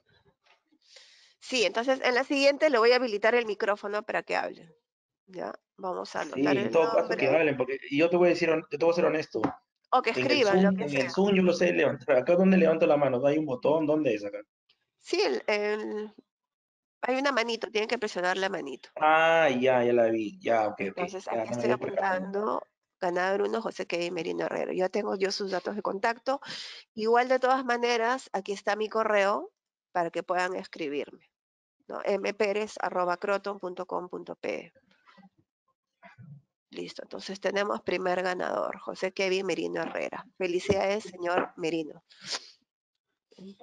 Vamos a proceder con el siguiente sorteo.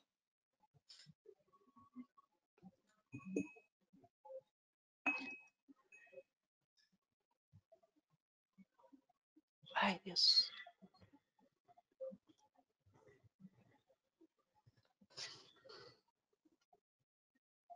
A ver, vamos a...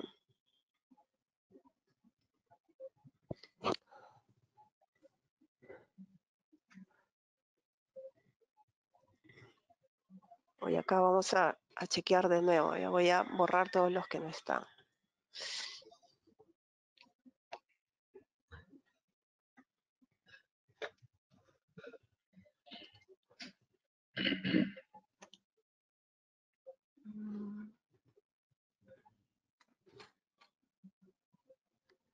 A ver, Clodoaldo, Daniel.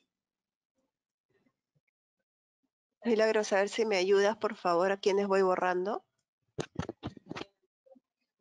Pero solo tienes que borrar el que ganó, ¿no? Sí, todavía, ¿dónde está? José Kevin. Ya está. Espera, no te escucho un ratito. A ver, dime. Ya, sí. Buenas tardes con todos. A ver, Milagros me va a ayudar. A ver, un así es. ratito. Se confirma, está presente el señor Andy Ruesta, Ya. Clodoaldo también está presente. Claudio Daniela, Valdión. O sea, pon no, todos, incluidos los que estén con Away. no está el señor Claudio Valdión. Ya está Sí presente está, el sí señor. está, sí está. Le acaba de poner, sí, está presente. Ya, El Andy señor Ruesta, Claudio Clodoaldo Valdión, también. Clodoaldo, Daniela Bustamante también está. Daniel Antonio Zavala me está escribiendo y me No, dice, él es de Croton. Así es. Los miembros de Croton no Galvani participan del Valdivia. sorteo. Sí, Clodoaldo Cuya Sí, sí Ayala. está. correcto. Daniela, Está porque me dice que no está, no se ve en la lista. Ya, Edson no está. Daniel Antonio Zavala está en la lista porque está escribiendo, me dice, no me veo. Sí, pero no participan los, los ejecutivos del equipo de Croton. no, Ok. Milagros González Exacto. Pica, tampoco, es de Tampoco no Croton. participa. Exacto. O sea, Saúl todo, Poco Rodríguez, A ver, vamos por partes, ¿sí? Andy Ruesta sí está, Claudio Valdión, correcto, Clodoaldo también, Daniela Bustamante, Galvani Valdivia, Guillermo Roque, Jaime Santa Cruz, Jorge Helguera, José Kevin Merino, un ratito, Javier Santa Cruz, Jorge Jaime, Helguera, ¿no? Sí, Jorge Helguera, ya, José Karin, Kevin Merino, ya, Karin Denise, Luis Alemán, Luis Madrid, ya, Ronnie Camargo, Salomón Mori, Samuel un Poco ratito, Rodríguez, estoy en Luis Salas, de Luis Salas pasa a no, Nick Salas, Luis Nick Salas. Alemán, sí, Omar Luis no está, Luis Alemán y Luis Madrid. Nick Salas no se encuentra. Nick Salas no está. Ah, Nick Salas sí está. Está como no. Igual se le va a considerar. O sea, puede ver seguir un momentito, güey, ya ves que está. O sea, Patricia póngalo Santa todo. Cruz también está presente. Ronnie Camargo. Ok, entonces, Samuel Rodríguez, Walter Vega, Patricia, sí, Patricia Cruz está Patricia presente. está. William, correcto. Y a ver, Wilfredo Rivera también. Sí. Samuel, Salomón Mori también está ahí. Ay, Dios mío, ¿qué pasa? No sé A ver, por qué con se... tranquilidad, con tranquilidad, con tranquilidad.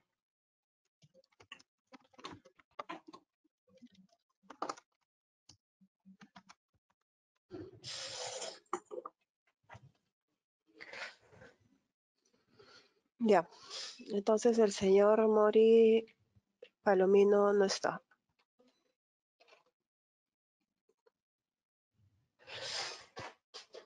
Ya, entonces vamos a proceder con el segundo sorteo.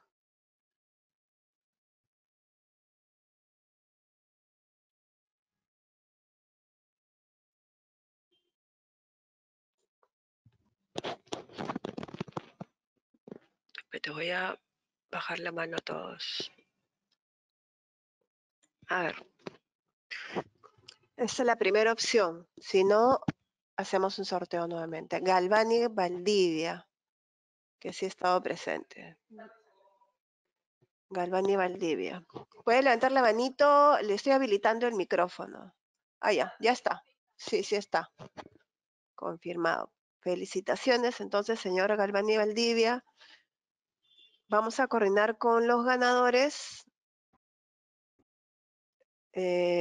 cómo pueden acceder y la fecha y todo para que puedan participar del curso con certificación de Hanwha.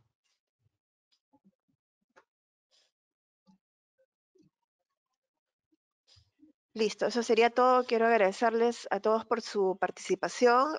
Nosotros síganos en nuestras redes, por favor, en el LinkedIn de KROTON y en la página de Facebook también. Ahí nosotros estamos posteando constantemente los webinars, los eventos que estamos realizando, y si desean alguna consulta técnica, pueden contactarse también con Saúl, con nuestros vendedores y obviamente también con Manuel Carlos, ¿no? Muchísimas gracias a todos por su asistencia esta tarde. Hasta luego. Muchas No se gracias. olviden, estamos grabando el webinar y lo vamos a colgar. Los que necesiten, les vamos a enviar el link para que lo puedan ver. Muchas gracias.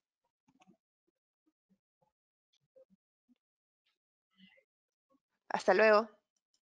Chao. Gracias a todos. Hasta luego, gracias. Chao, chao. Chao. Chao, Mónica. Chao, Chao, Saúl. chao, gracias. Chao. Chao, Gracias, Manuel. Milagros. Chao.